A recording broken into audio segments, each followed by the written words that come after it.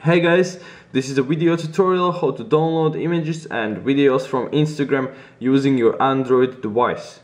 First things first, you must have Xposed framework installed on your device in order for this to work. Okay, so open Xposed installer application, navigate to the download section and scroll all the way down until you find a module called Instagram Downloader.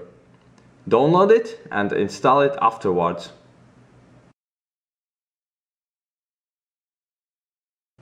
Now you have to activate the module, so navigate to the modules section and do so accordingly.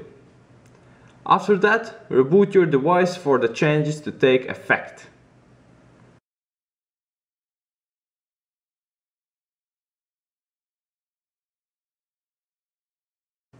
Congratulations! Now you will be able to download images and videos from Instagram straight to your device.